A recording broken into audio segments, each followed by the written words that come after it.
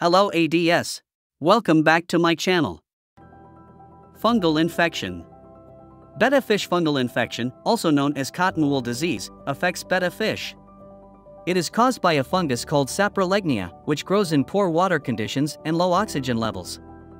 The fungus appears as a white or grayish patch on the betta fish's skin, fins, and gills, which can spread quickly if left untreated. Fungal infections in betta fish can be caused by several factors, including poor water quality, injury, stress, and weakened immunity. Poor water quality creates a favorable environment for fungus growth. Fungal infections can also occur due to injuries or wounds that allow the fungus to enter the betta fish's body. Fish being nipped by other fish or sharp objects can also lead to fungal infections.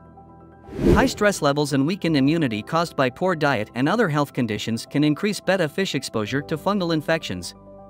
Fungal infection symptoms include white cotton-like patches on the fish's body or fins, frayed fins, and lethargic behavior. You may see the betta rub itself against aquarium objects. If left untreated, the infection can spread and cause more severe symptoms such as lack of appetite and difficulty swimming. The treatment of fungal infections in betta fish depends on the severity of the condition. Fungal infections can be treated by improving water quality and pet store medications. For example, antifungal medications containing methylene blue or malachite green can treat fungal infections. In severe cases, it is advisable to isolate the infected fish in a separate tank and treat them with antibiotics.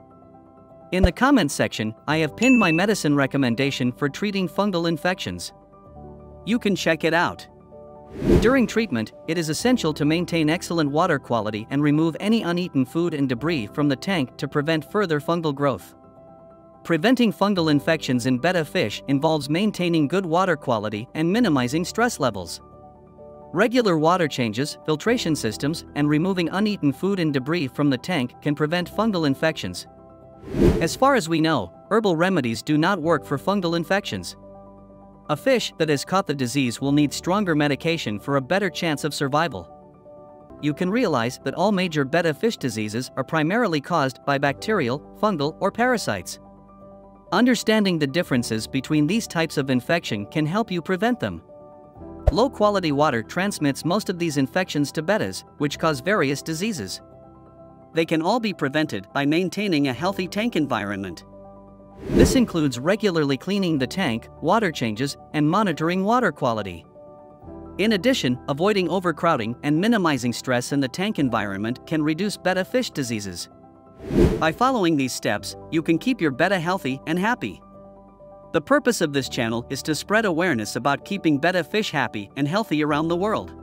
Do you know Aqua Diary has a website with numerous fish care blogs and product recommendations? If you enjoy our content, please check it out and support us. Website link is pinned in the comments section. And if you want to see more videos like this, don't forget to subscribe and hit that bell icon. Thanks for watching, and I'll see you next time.